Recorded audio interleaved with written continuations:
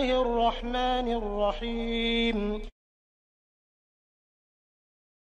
The radioactive isotope of lead Pb-209 decays at a rate proportional to the amount present at time t and has a half-life of 3.3 hours.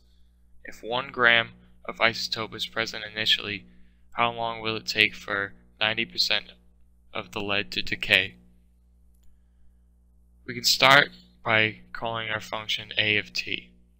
And we know that a of t is proportional to its rate of decay.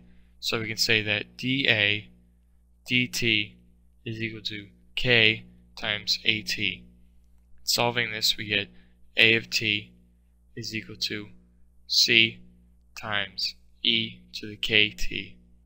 And we know that a of 0 is equal to 1. So we can say that c is equal to 1.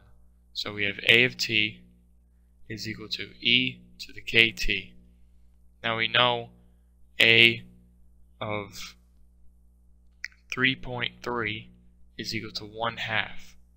So if we set that equal to e to the k times 3.3, we can solve for k to give us k is equal to 1 over 3.3 times the natural log of 1/2. Next we solve for how long it will take for 90% of the lead to decay. So 90% of the lead decaying is 1 times 1 minus 0.9, which is 0.1.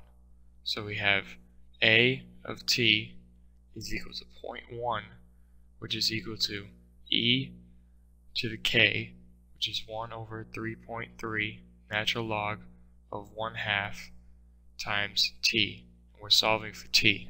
This will give us t over 3.3 times the natural log of 1/2 is equal to the natural log of 0.1,